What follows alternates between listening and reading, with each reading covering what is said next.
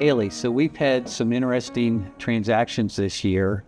How did you find a house for your client, Susan? So Susan, I met at the end of last year, and she told me that she wanted to downsize, get rid of her large detached home and find a condo in Reston Town Center so that she could walk to some of her favorite bakeries. And she actually referred to Seinfeld, and she was like, you know that show Seinfeld? Like, I want to feel like that. Like, I can just walk downstairs and go do something. Nice. But everything we looked at, you know, she was just like, this doesn't feel like home. I am not sure I'm ready to let go of my house. But if you find me this exact layout in this exact building, then maybe maybe I'll move, you know?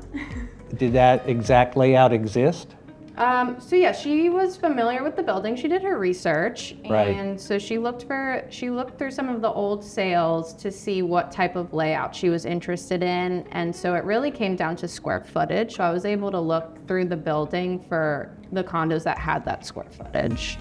And then what did you do to find that? I was able to get every phone number for all of those owners, and I sat down and Wow.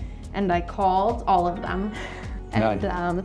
I said, my name's Haley McBryan. I work with the DamonSellsHomes Team, and I have a buyer who's interested in purchasing your condo. Have you thought about selling this year? And what did they say? A lot of them were like, oh, I'm never selling. It's a great building. Yeah. We know the building. It's a great I building. said, well, you know, that's good to hear that you love it. Hopefully I can find her something and she can Nice. love it too. You know, some of them told me, oh, I think a neighbor's thinking about selling, you should call them. Ultimately, somebody gave me a call back that I left a voicemail for, and they said, you know, we'd consider, do you want to come see the unit? So went over there, checked it out, showed Susan some photos. I just went myself to see if it even made sense before I Right. dragged Sure. her out there. And it was beautiful. And so I was like, Susan, you have to come see that. That's exciting. Yeah. Yeah, and so what happened last week? She closed. So you found her the house of her dreams, exactly where she wanted to live, in not a very traditional way. Yeah, the market's really competitive right now, and she didn't need to compete with anybody. So we did a home inspection.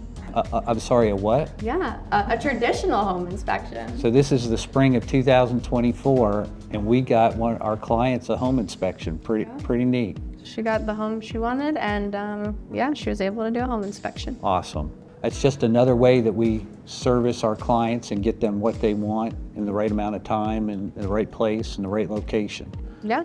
Awesome, Haley. Great job. Thank you.